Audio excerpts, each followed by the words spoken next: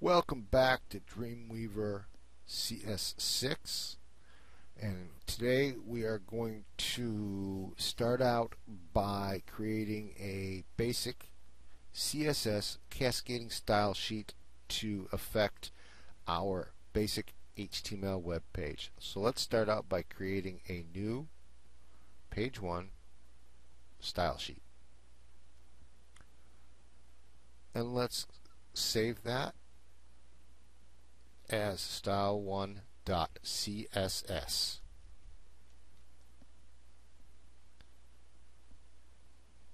Alright,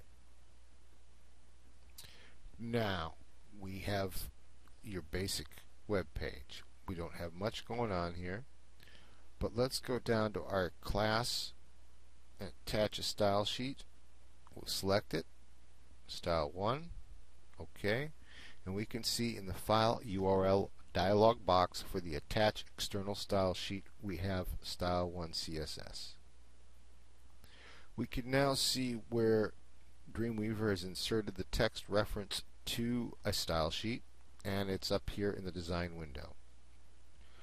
Let's start out by creating our first style. We know we're going to work with the division tag, and we're going to give it a class of new text. We must always open the descriptor with a open braces and close it with a closed brace. Let's go ahead and start by describing the font family, or what style of font we're going to use. And I'm going to use Comic for this discussion. And let's go ahead and assign it a size.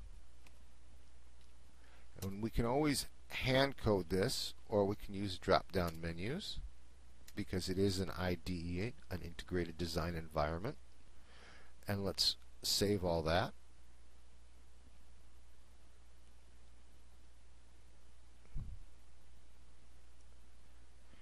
And then we can go to our website, and we can see that we don't have very much going on there, just the basic hello world. Let's go back to here, and now let's enclose our text in the division tag that we just created a style for.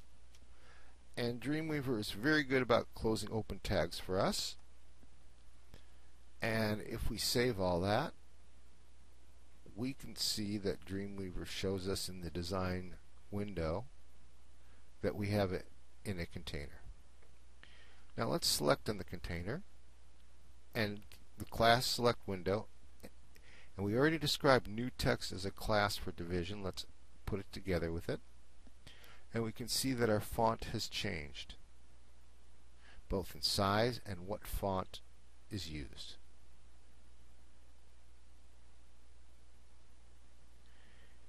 If we come down to our window for the website and refresh it, we can see that change has happened. Let's go back to Dreamweaver. Now, we haven't modified our HTML other than gave it a style sheet and gave it a division with a class. Let's go to our style sheet, and now let's make some changes here. First of all, let's put a background color on it. Background color, and we can describe colors by color words or by numbers. And let's describe it by number here. And we have to close that with a semicolon. And then let's describe the color of the text. And in this case, let's use a word, a color word. And let's save all that.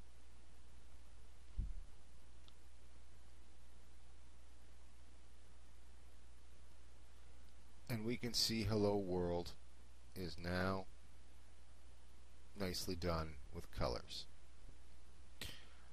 Let's further modify that. Let's say that our division, we only want it to be 200 pixels wide. And we want it only to be 200 pixels tall. And let's save all that. And we can see we're in our design window. It has changed. And if we look at our final web page site, it is also changed. Now let's further modify that by saying we are going to work with the position reference of absolute, and there's more to be discussed on that topic of how to positions, but in this case we're going to use the absolute. And let's say that we want it to be 200 pixels from the left, and we want it to be the top of that to be 200 pixels down, or 200 pixels from the top. We can see that in our design window it doesn't show up the position, it shows up the styling, but not the position as well.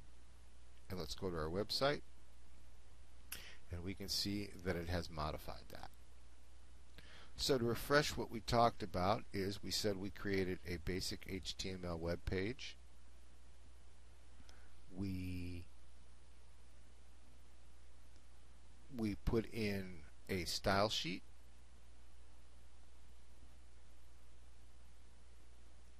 And we described how that style works.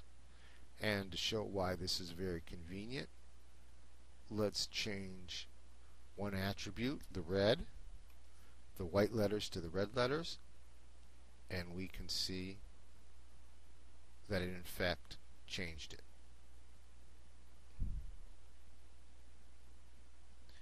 So we can see where that styling is very, very helpful and time saving. That is the basics of a style sheet. Thank you for viewing. My name's Lee. Have a great day.